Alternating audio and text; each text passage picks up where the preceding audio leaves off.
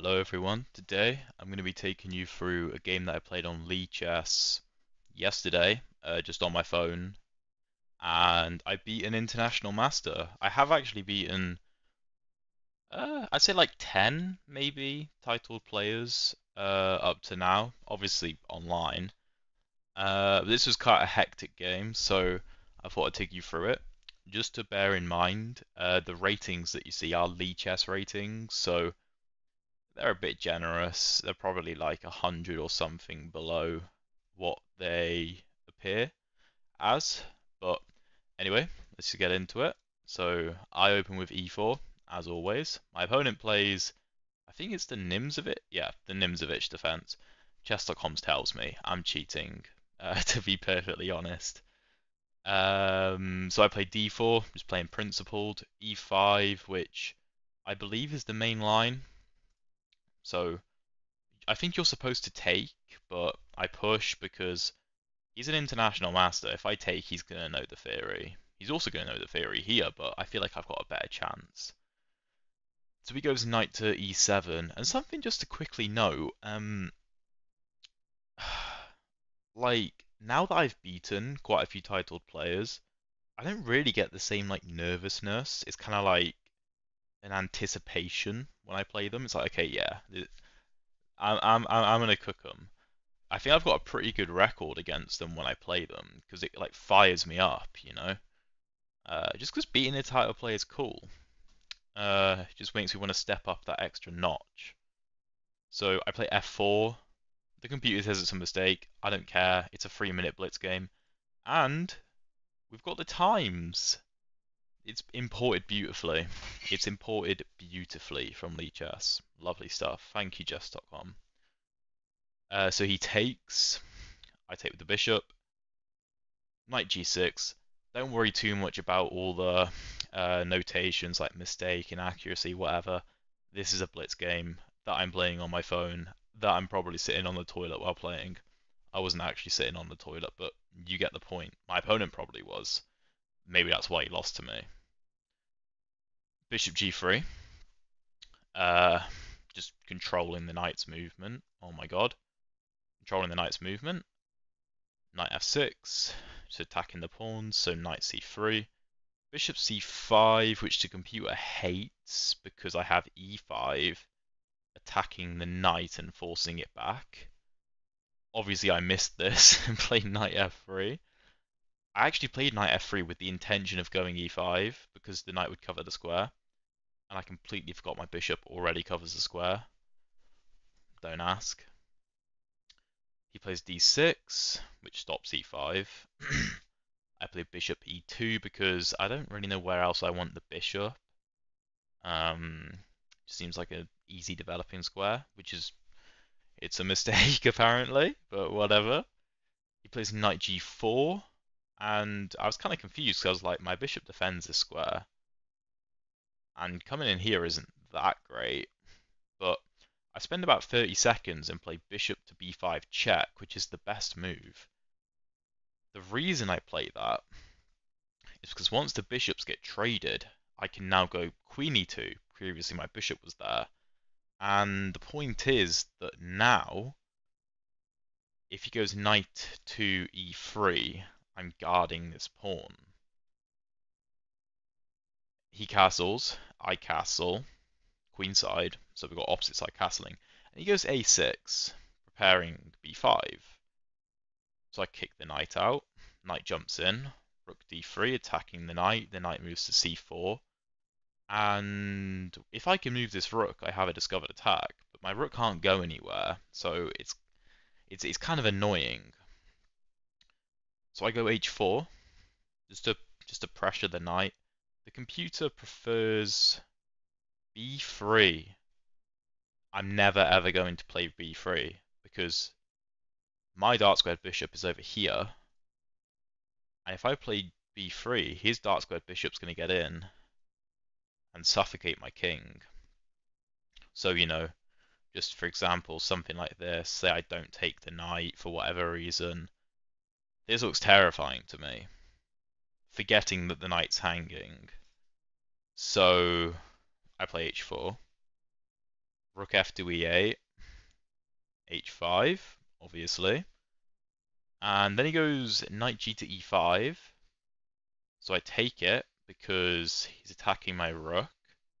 And I also want to get the knight to take so that my queen now has access over here, which also stops his queen from coming in, which was it would have been quite annoying because it also comes with an attack on the bishop if his queen gets there. So I take once and bring my rook back. The computer wanted me to take again and then go with my h6 plan and then play rook f3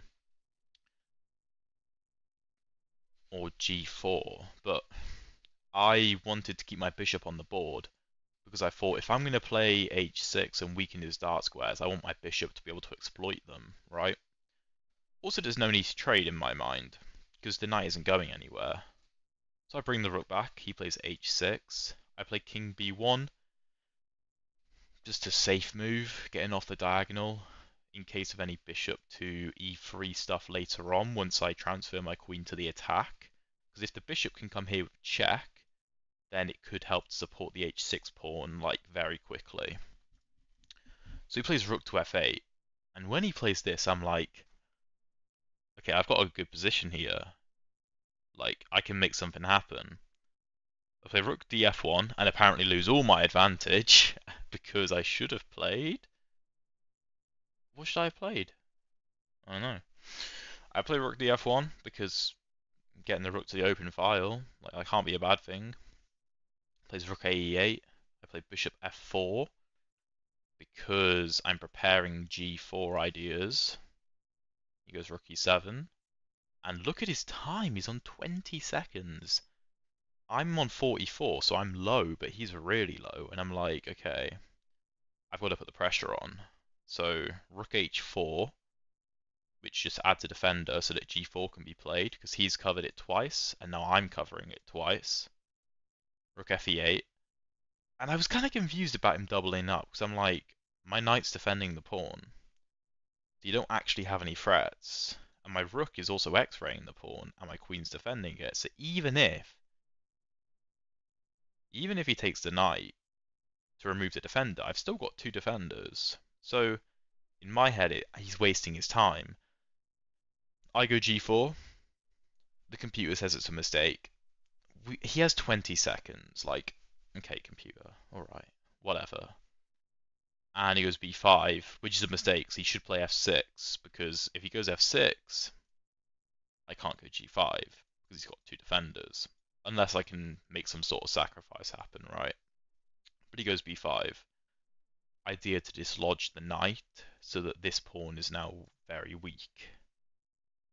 I come crashing through g5, he takes, f6, because the bishop was attacking the rook.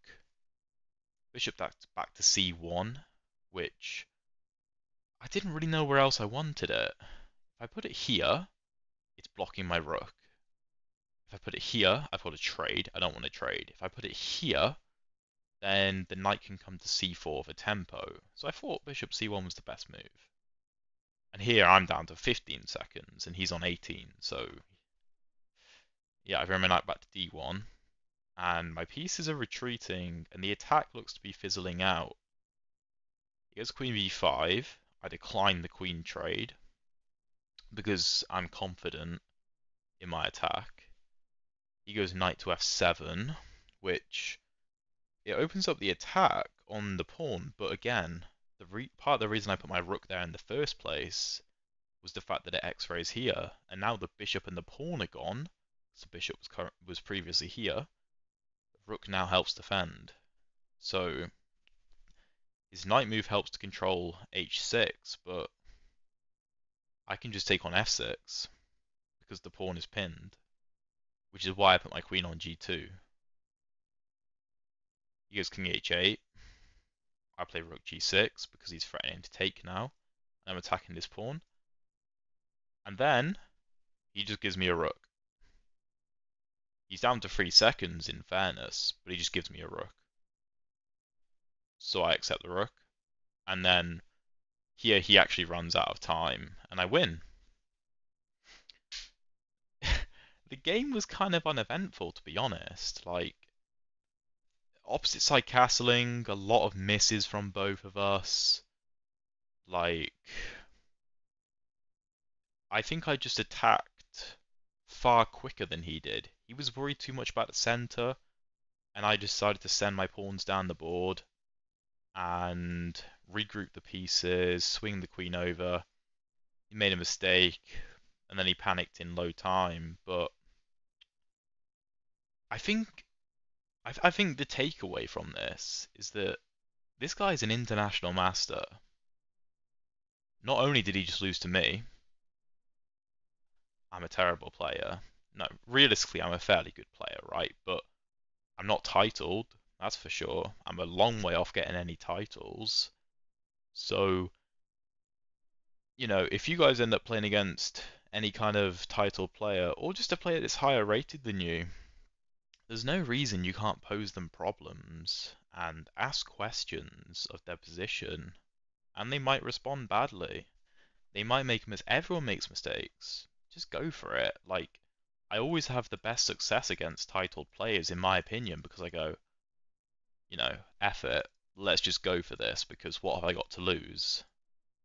And that's what I did. I just shoved my pawns down the king's side, posed some problems, he messed up, and we won. So, yeah, hope you guys enjoyed, and I'll see you in the next one.